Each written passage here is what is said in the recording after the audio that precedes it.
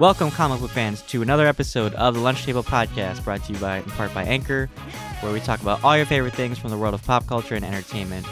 My name is Dylan. Joining me is my awesome co-host Akram. Today we are devouring this review of Venom: There Be Carnage with a bottle of scotch and a handgun. Oh boy.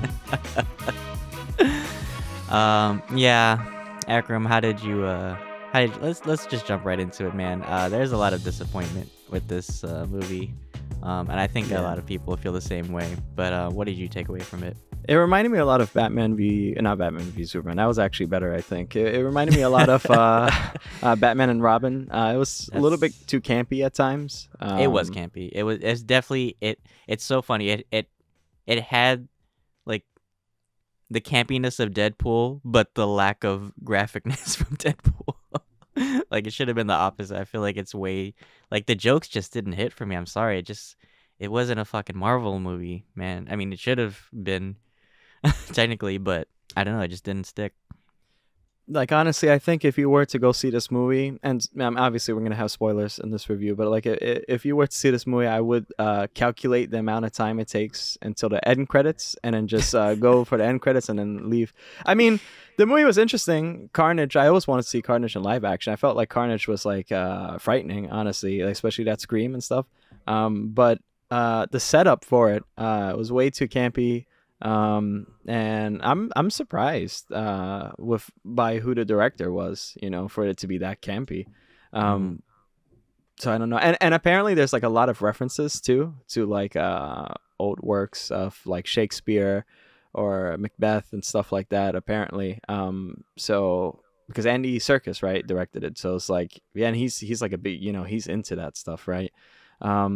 So I guess the devil's in the details. If you really want to find some intertextuality, especially most notably, because that's what we went to see Carnage for, right? Cletus Cassidy, he had a lot of references to early works of Shakespeare.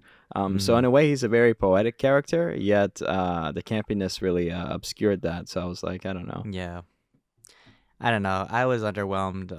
I wanted it to be a no bars held rated R movie. I think a lot of Venom and Carnage fans kind of had that expectation for this movie, but it was way too rushed. It was predictable. Like I said, the jokes tried too hard to keep me interested, and like halfway through the movie I'm like, okay, when is the actual plot going to start? Yeah, I know. Very annoying. I always like the duo between Venom and Eddie. It's supposed to be kind of like a buddy cop type. It was fun movie. in the first movie. I liked that, but then they took that too much to a comedic level. Where it felt like they were just fucking like roommates. I felt like I was watching like Seinfeld or some shit. That's right. Yeah, that was basically like all we needed was the fucking laugh track and then with the two fucking chickens and everything. I seriously, even Mrs. Chen, like it was literally a fucking sitcom with Venom. That part was so annoying when Venom was with Miss Chen. I found that so annoying when she was speaking. I was so mad. I wanted to slap her so bad. Oh my goodness. It was just, there's so many things they could have done better with this movie. I mean, like, you had a great villain. You could have, like, I don't know, and I think maybe just because because like we just didn't have Spider-Man in it. Because in the comics, I think like that relationship between Spider-Man, Venom, and Carnage is what really like drives these characters. But I don't know, just having Venom and Carnage in it, and then you just throw like all these fucking useless ass side characters into it. I mean, I don't know, like the detective, like Stephen Graham's character. I don't know. He was a good actor. I mean, I've seen him in Boardwalk Empire. So he's pretty good, cool. But I don't know. I just didn't really care for him that much. Well, at least most notably, because the question I was gonna ask you, is so we have Carnage, right? I think Riot was the first symbiote villain, right? Now it's Carnage. So who comes next, right? But that detective actually becomes Toxin in the comics. So, and we did see that. And yeah, so I guess he's up next. But yeah, I love that actor too. He's in that show Save Me on Peacock. You got to check that out. I don't know. Very disappointing. Naomi Harris was there too. Like, I love Naomi Harris. She's in a Bond movie actually coming out this Friday, I believe. Right, we'll have a review on that. And she was in Pirates of the Caribbean, right? Yeah, yeah, oh yeah, yeah, that lady, yeah, Yeah, it's yeah, and Calypso. 28 Days Later, yeah, it's like I love her as an actress. I Mhm. didn't mind Shriek as much, definitely a wild card.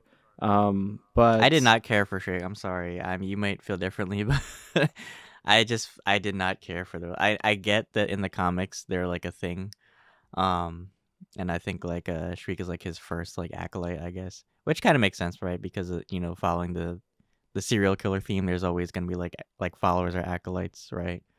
I don't know. Woody Harrelson, I just feel like it wasn't believable for me. Like I feel like he was trying. Like I feel like he was like a serial killer pretending to be a serial killer, and then it just like when he got the symbiote, that's when he actually became a serial killer. How did you feel about it? well, absolutely, because there was more of telling than showing. I'm always a big fan of just showing, right? I think Carnage was more of a standout alone than Cletus Cassidy. I felt like Cletus Cassidy was very campy still. We didn't get to see like his full potential as a serial killer here. How demented he is. Yeah, you could say some crazy stuff, but like I could say some crazy shit too. It doesn't mean that I'm actually crazy, right? And I liked his portrayal. I just felt like there wasn't much done to warrant, right? Like a crazy person, right? It was just him speaking like crazy, right? Um, I mean, I liked his look and all. I just felt like Carnage was like visually, I'd say like frightening again.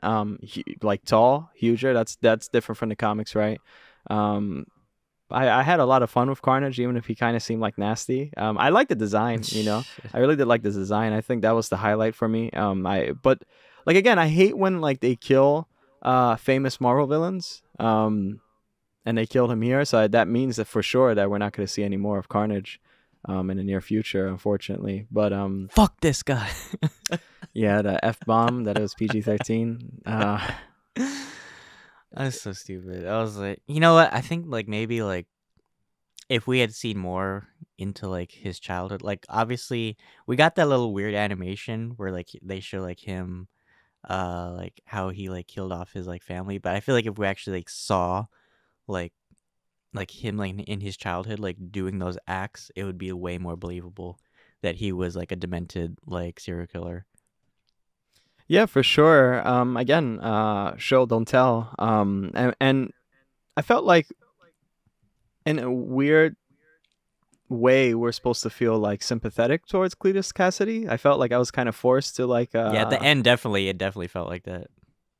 yeah, it's like It's like what, just because you were lonely, like you were looking for like that's your reason for fucking offing all these people. Like yeah, it's a shame. I felt like it wasn't really well put together. And actually, the film, I think, like pacing wise, I think it was well put together. But I just think the story, I think the fault really is in the writing. Probably it's just like, or just not the screenplay, but just like, oh, we're gonna go here and we're gonna do something stupid here or silly here. Sometimes like some stuff came off too unbelievable, right? I know me and you hate that computer hacking scene with Carnage. That's when I figured, oh, this is Batman Robin. this man turned into fucking from Venom, no, from Carnage to fucking Upgrade from Ben 10. Seriously, it's like, but that did happen in the comics. But there's some things that happens in the comics, like for example, a Thanos copter, right? You could somehow throw an Easter egg like in Loki, right? But it's like, Right. I mean, this happened. And it was just so unbelievable. Like, obviously, we got to suspend our disbelief, but don't make us work to do that, right? Because the second you do that, it comes off stupid. Even the fucking Venom scene where he's in the club, like I'm like, you fucking think this is a costume? No, this is a fucking 7 foot tall fucking alien that wants to eat your fucking brains out, and you think like he's a, I don't know. It was just kind of stupid. Do you think that the rating hindered it in any way? Oh, definitely. But let's not put all the blame on the rating, because it could have been, the story could have been better with or without the violence, right? I mean, if we're gonna use an example, I guess, I don't know. I just feel like there's other like PG-13 movies that that still have like a good enough storyline that doesn't feel too much look. Let's look at fucking What If, right? Like the darkest episode we got was what, Doctor Strange or the last episode, right? But still managed to pull it off because it the characters stuck with you, right? Like I cared for the characters. In this movie, I didn't feel it. I just felt like I don't know, even like the relationship between like Eddie and like a Venom. I know I said it felt like a sitcom. I really didn't care much for Eddie. I'm like, okay, so what's your whole MO here? You're just trying to like live your life and just like start a career or some shit, or you're trying to get your girlfriend back. I was like, okay, so what else, right? Yeah, the I'm girlfriend thing like, was so overplayed too. I it's was so like, stupid. Like we could have done without her, honestly. I mean, she's a great actor. I did like Michelle Harris. I didn't really Michelle care much for Williams. I'm sorry, Michelle Williams. See, I'm mixing the names up now, but It's not important since we hate the movie. it Yeah. must not have been since I can't fucking remember the name. I don't even know the name of the dude who was the new boyfriend or whatever, Dan, whatever Oh his fuck his name yeah, was. I don't know. I think it's actually Reed Scott. There you go. Reed Scott. Okay, Yeah, like I would care, but okay. I don't But I know. don't know. It flopped so hard for me. I mean, we're obviously like paying $15 for the end credits, right? So let's talk about the end credits real quick. All right, let's move on. Um, All right. yeah, it was kind of weird, but I mean, I guess that's why they threw it in there, right? Just to keep us keep us watching, right? Well, that's interesting. I think that that's definitely after the events that probably took place in the beginning half of Spider-Man: No Way Home. I think that that will cross over to Venom, right? And that did. So at the end credits, I think that's what it was. I think apparently, I think it was like an interruption of Venom showing what he's seen, right? And then because Venom was confused too, right? Like if you describe this scene to somebody, which I've heard spoilers for, I was like, I have no idea how is that like it doesn't fit together. But now seeing it, I think that's what it was. It was like they crossed over to the universe. I wonder if they'll stay in the main MCU timeline. I would hope so. So you think this symbiote is from the MCU universe and it just crossed over into the Sonyverse, No, no, no. or I vice versa? vice versa, right? Yeah, I think that which is weird because we see the Daily Bugle, right? It has like the same template and Right. everything for but like we already have Eddie Brock that died, right? So I don't know Mm-hmm. if that's just an Easter egg, but if that's an Easter egg, that's like it's interfering too much with like the possible canon, right? Mm-hmm. So I don't know. I feel I like mean, we have this. variants of Loki that look like Tom Hiddleston, and then we also have variants that look like completely different too. So I mean, it could just be like a similar universe to maybe the Raimi series. But like you said, we do have Topher Grace's depiction of Eddie Brock. So maybe it's just like I don't know, maybe a separate universe or something. I don't know. But Yeah, yeah, but yeah, yeah. they definitely gave us Tom Holland, so it's definitely gonna be happening, or at least I hope so, because that's what they're promising us. Well, if anything, really, I mean, they kind of reference as like a meta type of reference with Cletus Cassidy slapping his hand on top of the spider, killing it, right? Right. But Mm-hmm. I always thought that Venom and Carnage really aren't anything without Spider-Man, right? Because Carnage is Venom's son in a way, right? And in a Mm-hmm. way, everything happened because of Spider-Man. So it's like it's So weird to see Spider-Man's them. like Carnage's grandfather in a way. Yeah, right. Yeah, exactly. It's like I don't know. Like in my mind, to get people excited, what I think they would do is if they ever cross over, I think it'll like Venom for some reason will take on the spider symbol, right? And then finally he has that on his chest. I could see that. It's definitely possible. Like those Mm-hmm. veiny things just like merge there. Yeah, Um, these the ribs. yes, there you go. Prime example. Yeah, it's like which is weird, but Venom feels very naked without the symbol, even if he's like super naked anyway. He's nude. Yeah, right. It's just like I don't know. What are your predictions for the future of Venom? I mean, it's an infinite amount of possibilities. I mean, there's a lot of ways that they could go with this. I mean, obviously we got No Way Home coming out, so I mean they could find a way to incorporate it into that. We got Multiverse of Madness coming out too, but I feel like they're not gonna throw it. I feel like it's more related to Spider-Man, so they're probably gonna keep it into something more akin to Spider-Man. Um, I don't know. Maybe we might get. It's weird. I'm wondering how they would do it, because it's Crossing obviously it's the over? Doctor Strange spell, right? It kind of confused me too when they showed that scene, because it was like, okay, well, let me, because Venom said like, let me show you like all the shit that I've been through, right? And then when the the scene change, he was kind of like confused. He was like, "Whoa, what happened?" So it was like, was that his doing? Was that Doctor Strange's doing? You could even go further than that and say, was it Sylvie and Loki or the Watcher? I don't know, but there's gonna be like some exaggerated element that's obviously gonna bring um that Venom and Tom Holland's Spider-Man together. But I don't know. Maybe he'll choose Peter over Eddie. I mean, obviously in the comics, he's always like, I always think of like Peter as like, it was like that first lover, that ex that you just couldn't get rid of. That's what he was to Venom. Because Spider-Man or Peter Parker does have like natural power, right? So he's always like been drawn to that. Whereas Eddie's just been like a hateful motherfucker that just goes around like shitting on people. Um, or you're a loser, Eddie. So I don't know. What do you think? Um, my first thought is I'd love to see like a null adaptation, like a battle. That would be crazy if they did that shit. Like they really be going into the lore. It makes sense, but I think that we're gonna see for now. I think Venom will stay standalone. I don't know how much more they want to do with Tom Holland Spider Man. I would assume once we get into the territory of like more of Sony IPs and stuff like that, I think that we'll see different characters more often, more so than Spider Man. Because from what I've seen from Spider Man, I mean he's been around a lot in the MCU, but nothing really substantial to the point where it's expanding on the universe. So Spider-Man No Way Home really is going to be an expansion into Sony IPs, right? And so I think that that will lead way to having more characters such as Silver Sable. I know they announced that a long time ago, but we have Mobius, right? And Mobius had that Mm-hmm. Easter egg of Sam Raimi Spider-Man on graffitied on the wall, right? So which is Mm-hmm. weird, right? But that could be the future. I think Venom will lead the way. I mean, he already is leading the way in a way, right? For the Lethal Venomverse. Protector. And I like that Easter egg too, Lethal Protector. Yeah. Mm-hmm. I wonder what's the next. Probably Venom, Lethal Protector. That's probably gonna be the next Venom movie title. But yeah, I mean they're on the run. It looked like, and then all of a sudden they cross over. So obviously the next movie can't be like, oh, we're in this new universe. What's gonna happen? All No, right. I think it's gonna cross over into like something with Tom Holland Spider Man. Where does it go from there? I don't know.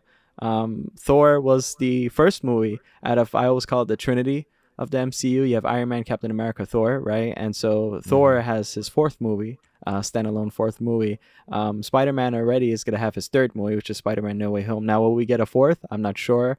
I would hope so. And I would hope that he would have a lack of technology in favor for maybe a symbiote, right? So, one hand, like, now you have this, and I liked your idea where you were saying maybe because Venom is kind of like, they're like a married couple, right? And so they did Right. break up here. um but what if Venom finds out that he has a great symbiosis also with Spider-Man, and then he learns from Spider-Man that he could web sling now or some shit like that, like instead of just being the Hulk and like just crashing into buildings and stuff, now he could web Mm-hmm. sling and he has a spider symbol, and then all of a sudden he gets out of that and goes back to Eddie and he has the new iconography there and stuff. So I don't know. um I get like sky's the limit, right? But I would hope so that we'll get Null. I think Null is like a huge story. I think that we need some more build up, you know. Yeah, I think Null is way too new a character for them to introduce him into the main canon. I know a lot of people that don't read like, or like us that aren't, or like avid readers of the newer comics, right? They probably wouldn't know who Null was.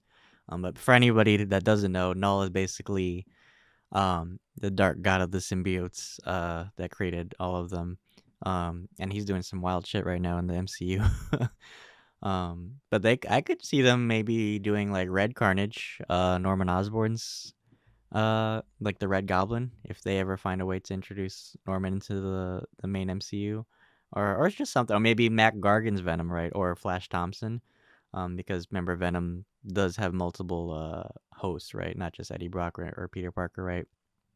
So I don't. I think they kind of like showed that too. Like when when they broke up, he was kind of just like looking for like new hosts, right? So yeah, maybe they do like a movie where like somebody captures Venom and then they just like sell him, and then he just gets like a new owner or something, and then Eddie has to see. That would have been like even a more better plot. Yeah, I feel like I'm doing the fucking writing for Sony right now. Just cash at me, Sony. But yeah, It could go a lot of directions, honestly. But we'll just have to wait and see, I guess. Absolutely. Yeah. I hope I don't get tired of it too. I hope it's not the same thing each time where it's like he's like, let me try somebody else out for the, because then he becomes like a Right. horror, right? Venom horror. So or no, but It kind of is in this movie, but right. sleeping around with other hosts. Yeah. Yeah. And every time he fuses with Anne, I'm just so cringe. I'm like, please spare us this. But Yeah. I don't know. It just didn't sit for me. I agree. A missed opportunity, not even a missed opportunity, because there's only so much you could do with Venom unless you introduce him to more of the space stuff, right? So I don't know. Here's to Spider-Man: No Way Home. We'll also have a review of that on December, so I can't wait for that. And also, what else? Oh, the Eternals, right? November 5th. So exciting time for Marvel, plus the Disney Investor Day. Hopefully, we know a date, and we'll see plenty of news there, which is really exciting. Yep, time will tell. So that about covers all we have for Venom, unfortunately. But thank you guys for checking us out for our second episode of season 2. I'm so excited to. I'm so excited from where we go from here. We do have a No Time to Die. I almost said No Way Home. No Time to Die Bond review coming soon. I know it drops tomorrow, right? Actually, yeah. Yep. So we'll definitely be checking that out, and so stick around. Video will be coming soon. But as always, thank you guys for your patronage and for supporting our channel. Please follow us on YouTube, Anchor, Spotify, wherever you're listening to us. And if you want to check out more of our social media accounts, they're tagged at the end of this video and in the description. So until next time, thank you for having lunch with us. Thank you, guys.